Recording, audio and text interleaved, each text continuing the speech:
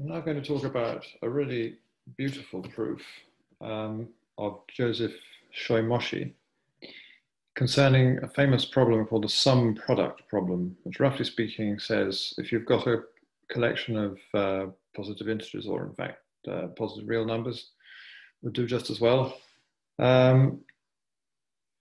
We can form something called a sum set and a product set. We want to know how small they can simultaneously be. And although this is still very much an open problem, there are some beautiful results connected with it, one of which I would like to show you. So let me say more precisely what this problem is, and say more precisely what sum sets and product sets are. So supposing I've got a set which will live for me in the positive reals, although it can just be a subset of any group, but for this lecture, we're going to be looking for convenience at sets of positive real numbers. I'll define the sum set A plus A to be the set of all A plus B, such that A and B belong to A. And I'd like to stress here that A and B are allowed to be equal to each other. And the product set is what you would expect given that definition. It's just a set of all AB such that A and B belong to A. And we can define other things with any other binary operation. So for example, we can define A over A to be the set of A over B such that A and B belong to A. All those are, the sum set is the one that comes up most often, I would say, but product set does sometimes, and so does the quotient set. So supposing we know that A has size n, is there anything much we can say about the sizes of the sum sets and product sets and so on? Well, one thing we can certainly say is that, that the size of the sum set is at most the total number of pairs, where now I'll count two pairs as being the same if they're the same. I mean, if allowing for commutative addition, they obviously give the same answer. So I'll count AB to be the same pair as BA. So we get that that's at most n plus 1 over 2. So it's a number of pairs of distinct elements and then all the diagonal ones. And so we get up to n plus 1 over 2. And then the same bound applies to the product set and the quotient set. I think the same bound, I'm not going to think about that in real time. It's either that or more or less n squared. So now let's think about things in the other direction. How small can we make the sum set? Well, the answer is roughly what you'd expect. It's that if you take, say, the numbers 1 to n, or more generally, any arithmetic progression, then what is the sum set?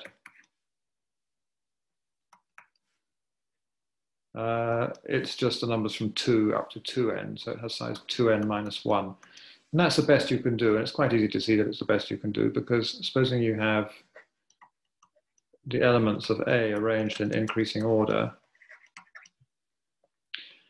then we can get at least 2n minus 1 distinct elements just by looking at A1 plus A1, A1 plus A2, all the way up to A1 plus AN, and then A2 plus AN, A3 plus AN, all the way up to AN plus AN, and that gives you 2n minus 1 distinct elements. So we can solve precisely the problem of how small a sum set can be of a set of real numbers. And a product set, the same sort of proof works, except that in the case of a product set, we're not getting an arithmetic progression, but a geometric progression if we want to minimize. So here's supposing I took the set 1, 2, 4 up to 2 to the n minus 1, then we get that the product set has size 2n minus 1. So the sum product problem, which I believe was first asked by Erdos and Szemerédi.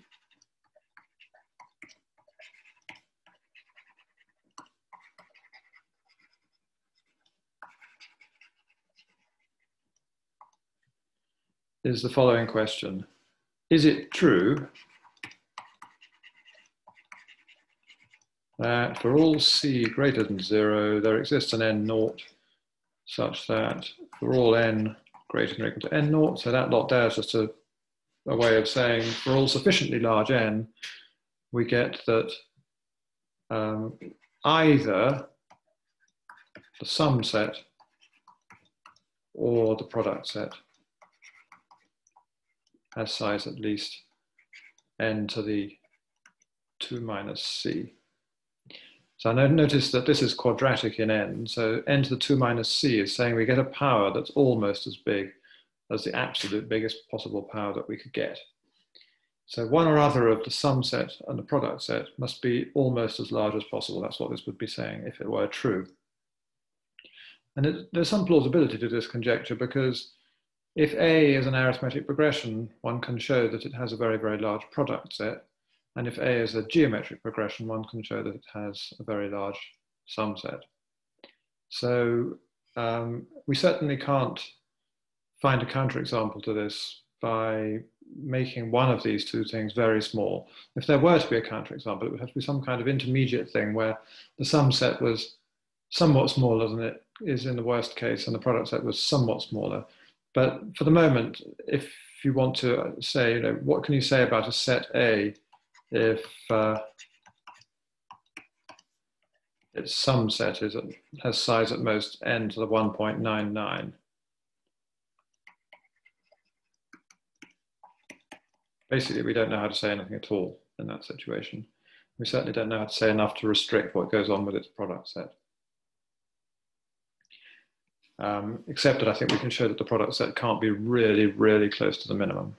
But we certainly can't show that the product set won't be as big as this. Or must be as big as this, I mean. So what I want to talk about is a result of József Solymosi.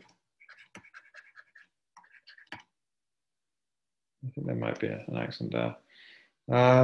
Which for a long time was the best bound, which was that instead of n to the 2 minus c there, we can get greater than or equal to n to the 4/3 up to log factors.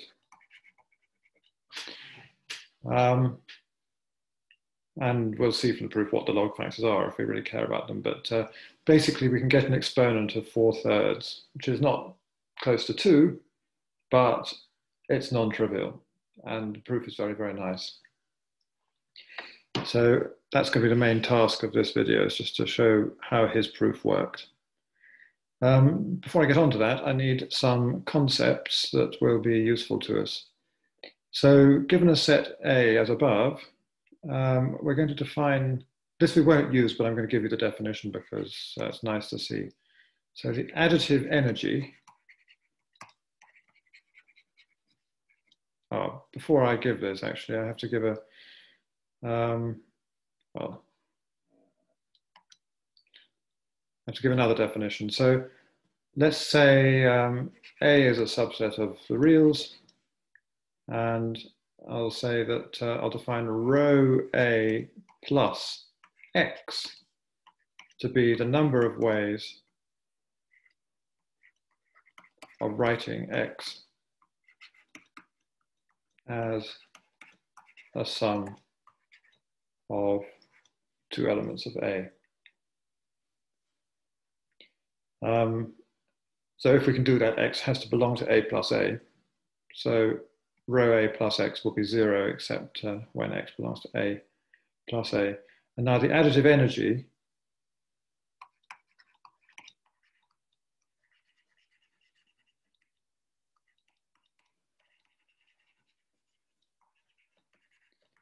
is the sum of all x in A plus A of rho A plus x squared. If I just said rho A plus x, then that would just every single pair would contribute 1 to the sum, and I would just get the size of A squared. But if I put a square there, then that becomes a rather non-trivial definition that depends quite a lot on the additive properties of A.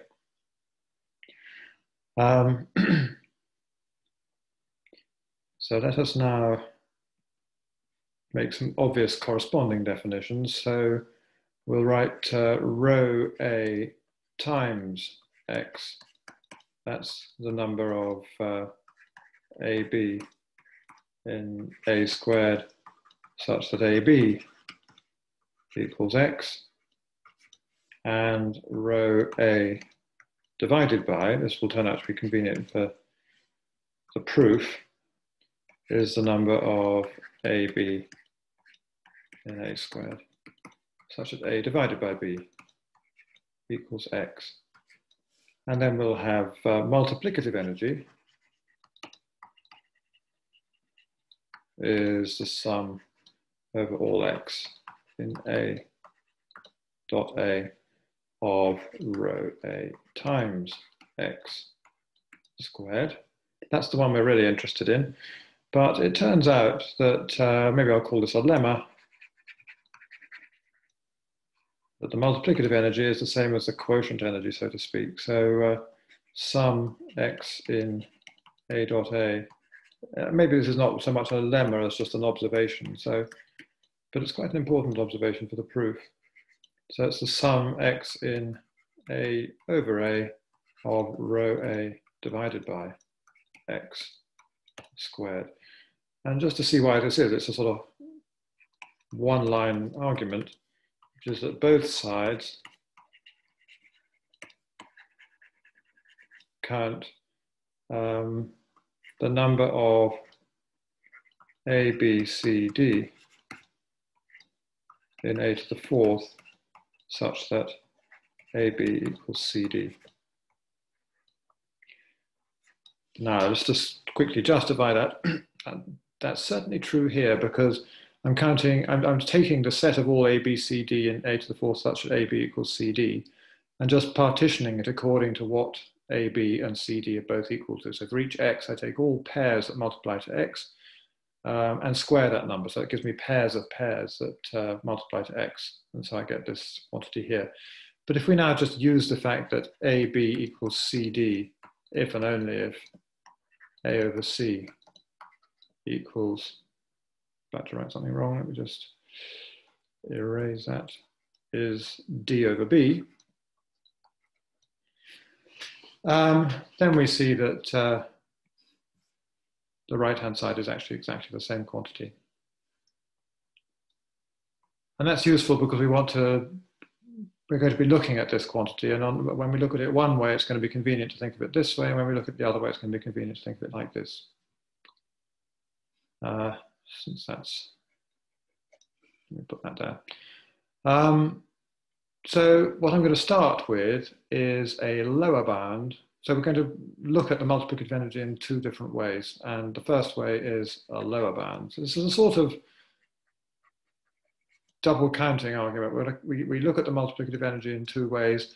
We get a lower bound and an upper bound, and that shows that the lower bound must be smaller than or equal to the upper bound, and that's going to turn out to give us exactly what we need to prove Solymosi theorem. So the lower bound is achieved as follows. I'm not going to state it, I'm just going to jump into the proof and out will come the answer at the end.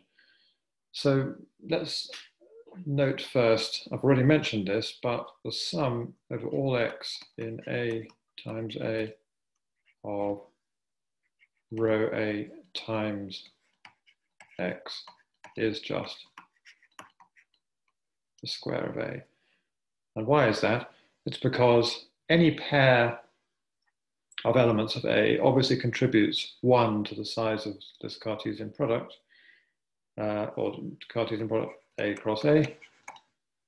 And it also contributes 1 to this because it will contribute 1 to the rho A of X, where X is, so the pair A comma B will contribute 1 to rho A times of AB. So it will contribute 1 to the left-hand side as well. So we've certainly got that those are equal. But this thing here, by the Cauchy-Schwarz inequality, is also, if I just think of that as this times 1, and then I split up this according to into the row A times x and the 1, I get that that's less than or equal to the sum over all x in a dot a of 1 squared, square rooted, which is just a dot a to the half, times the sum over all x in a dot a of row A times x squared to the half. So that's the square root of the multiplicative energy. So if I divide both sides by a dot a to the half and square, I get that the multiplicative energy is greater than or equal to the size of a to the fourth divided by the size of the product set. And that's the lower bound. The interesting part of the proof, actually, this is interesting just because this technique of using the Cauchy-Schwarz inequality is a really very useful one. So it's worth just thinking about this proof a little bit and being aware of opportunities to use that kind of argument. But the interesting part, because it was the sort of novel part, this was a very standard technique, is the upper bound. So we're going to obtain an upper bound for the multiplicative energy.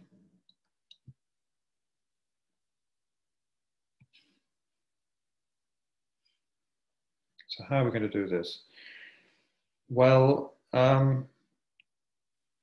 what we're going to do is I'll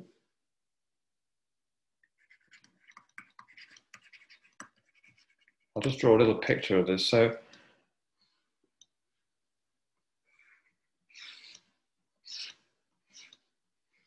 I'm going to partition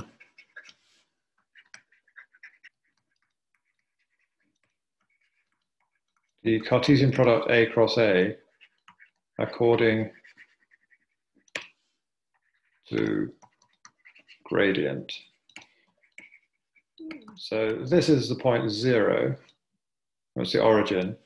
So here I've got a point, say I've got a point AB, and that's going to lie on the line y equals b over a x. And so it's lying on the line of gradient b over a. So I do that. Let the possible, so the gradients are just the elements of a over a. So let a over a equal, just to be convenient to have some m1 up to mt, let's say, with m1 less than mt. And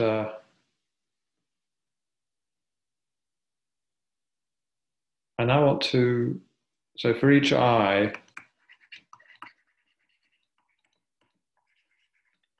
let bi equal the set of ab in a squared, such that b over a equals mi. So it's the it's the points in a cross a that lie in the line with gradient mi. Now, it's going to turn out that we would really like it in the proof if all these bi's had the same size, but there's absolutely no reason for that to be true. But we're going to do something called, all right, just dyadic decomposition, which is a rather useful trick for making things have the same size when they don't have the same size, if I can put it that way. What I really mean is making them have the same size by throwing away not too much. So let's consider the possible sizes. So each bi has size between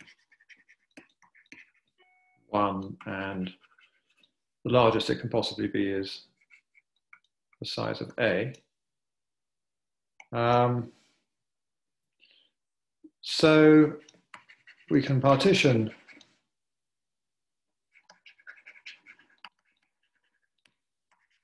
A over A into at most log 2 of the size of A, and I better put a ceiling just to be absolutely on the safe side, sets such that if BI and BJ are in the same set,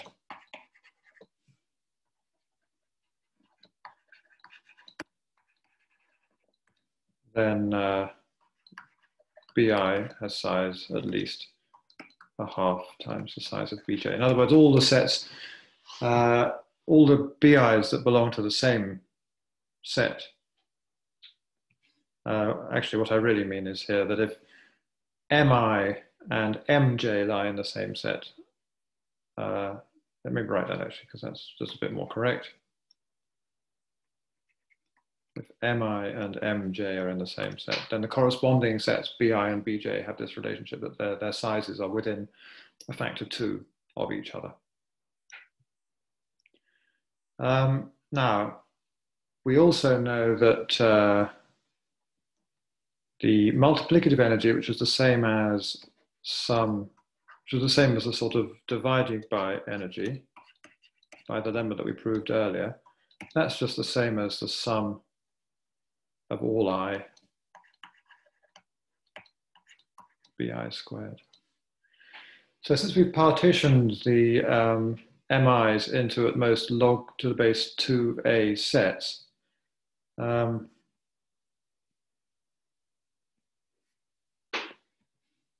I'm going to rename the BIs so we can find, so by averaging,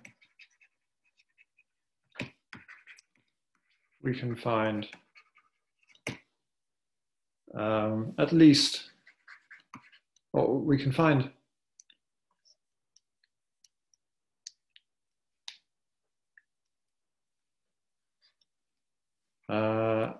a collection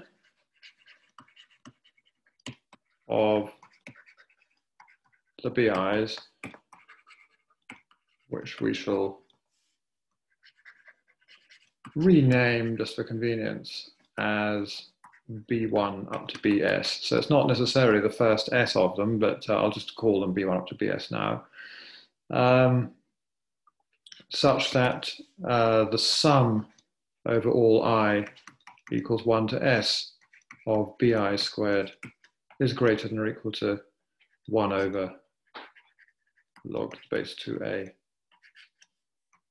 of the multiplicative energy, which we're thinking of in this way.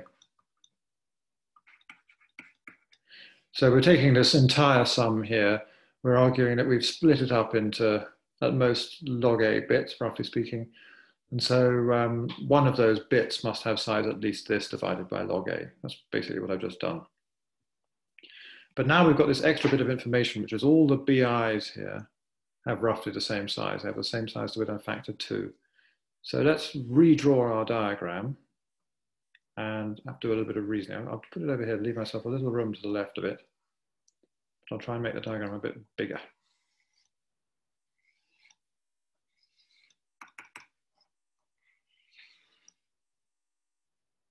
Right, I'll leave it at that. So that's B1, B2, B3, up to BS. Now, I want to get an upper bound for this quantity here. And what I'm going to do is I'm going to look at B1 plus B2. What can we say about B1 plus B2? Well, B1 consists of some points that lie on this line, and B2 consists of some points that lie on this line. So one thing we can say is that, well, if I take these two directions are linearly independent. So all the sums I get from a point here and a point here are distinct. So the size of B1 plus B2 is equal to the size of B1 times the size of B2. And because they've all got roughly the same size, this is where it comes in. That's at least the size of B1 squared over 2. There's something else we know about the sum set B1 plus B2, which is it lies in this segment here. I'll just, B1 plus B2 lies in here. And a third thing we know is that B1 plus B2, this is a sort of seems like a trivial remark, is contained in, well, B1 is contained in the Cartesian product A cross A, and so is B2. So B1 plus B2 is contained in the sum set of the Cartesian product. Notice this is Cartesian product, it's nothing to do with the product set here. So if it's contained in this, what can we say about this sum set? That actually, if you think about it for half a second, is the same thing as the Cartesian product of the sum set with itself. Because if I take an element of an A, a pair of things in A, and add it to another pair of things in A, I'll get a new pair where the first one's in the sum set and the second one's in the sum set, which is just this, and then conversely we can take something like a pair of elements of the sum set and convert it into a sum of two pairs. There's no trouble at all. So we have that. Now, of course, this was nothing special about 1 and 2. I could have said the same about B2 and B3. So in general, I get that all these sets are contained in A plus A cross A plus A, and this one has size at least the size of B1 squared over 2, this has the size at least the size of B2 squared over 2, and so on and so forth. Now that gets us all the way up to BS minus 1 squared, but it doesn't quite give us BS squared, so we're going to do something else here. There's another little trick. So I'll just draw in the points of BS. And I'm going to define a new set, which I'm going to call BS plus 1. I'll just draw it in. I take a vertical line through the leftmost point of BS, and then I just mark in, perhaps I'll put them as crosses because they're not actually points of A cross A necessarily. And we don't, sorry, they are points of A cross A actually because, sorry, but I'll put them as crosses because they're sort of new points that I've added to the picture. Sorry, it is important that they are points in A cross A. So why are they? Let me just justify that. It's because A cross A is a Cartesian product. So if it contains this point, and it contains a point in this horizontal line, then it must contain all points in this vertical line and this horizontal line. It must contain this point here. So if you've got a Cartesian product that contains that point and that point, it must contain that point. Okay, so we'll call the set of points that I've marked in, including the bottom point that was there in the first place, I'll call that BS plus 1. So we get that BS plus 1 is also contained in A cross A plus A cross A, and it has size, in fact, exactly the size of BS, all squared. But be that as it may, using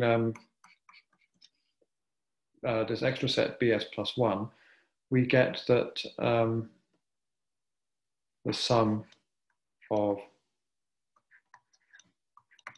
BI from I equals 1 to S squared over 2 is less than or equal to the size of A plus A cross A plus A, which is just the size of A plus A squared. And let me just take this a half over the other side, because it'll be slightly more convenient. Let's just have a look at what we had. We had that this thing here, this multiplicative energy, was at most that times the log, and that is at most 2 times the size of A plus A squared. So putting that all together, we get our upper bound. And the upper bound is twice A plus A squared times log to the base 2 A. Let's go back to what the lower bound was. The lower bound was the size of A to the 4th divided by the size of the product set. And so now we're finally done. Let me just, that gives us that twice, sorry, that this, I'll leave the 2 on the other side. So a plus a squared times a, size of, is greater than or equal to the size of a to the 4th divided by 2 log 2a. Now we can see where the 4/3 comes in. So it implies that the maximum of a plus a and a dot a, at least one of those two, has to be at least as big as the cube root of all this lot. And so that's size of a to the 4/3 divided by 2 to the 1/3 log 2a to the 1/3. So that's the log factor that I was talking about earlier. But the thing that was really interesting here is this factor 4/3. I'll just finish by saying that nobody managed to beat this for quite a long time. There's somehow a sort of natural barrier for this proof, but it has now finally been beaten.